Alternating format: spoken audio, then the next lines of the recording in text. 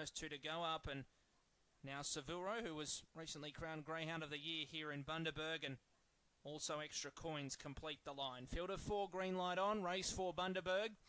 Favourite Savuro, drawn box 2. Ready to jump now. Set.